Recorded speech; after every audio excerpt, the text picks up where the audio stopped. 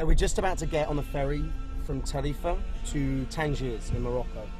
This will be our first African destination. Hello, sir. No hablo español, mate. Welcome to Africa. We'll see how welcome we actually are when we go through the customs. So we have nearly 800 kilometers to go. What'd you guys put down for profession? Sugar taster? Yeah, mine's mailbox repairman. It's euros at the moment, and we're going to get some beer in there. We got a long drive ahead of us, so the faster we can get out of here, the better. Welcome to Jamal Efna. It's the market here in Marrakesh. I mean, there's just bikes and motorcycles and cars and people and horses. And there's some sort of order in their chaos. Oh, look, there's guys dancing with snakes up here. I'm not even sure if it's alive.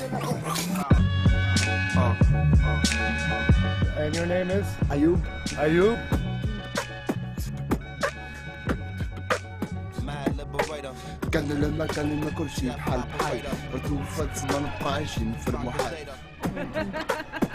Alright, let's get going.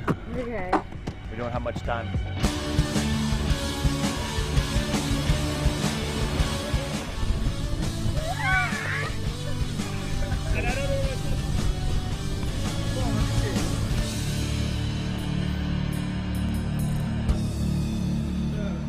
Car got broken into?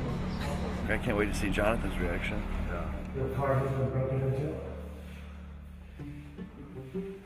I lost some little speakers. Susan has lost, she's lost a significant amount of gear. Someone else has lost a tent. And, you know, over the course of the next week or so, we'll probably keep realising other things that were in here that we now can't find. We came across the Moroccan border. We're heading into Mauritania.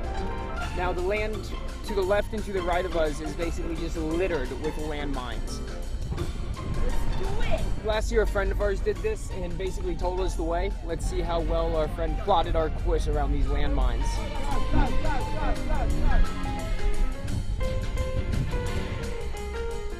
That was fun. We are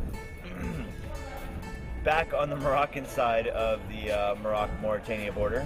We were rejected, or ejected rather, from Mauritania for lack of visas, which you cannot get at the border as of January 1st, 2010. So the plan now is for a person to return to Rabat to get visas on Monday and hopefully cross Tuesday morning.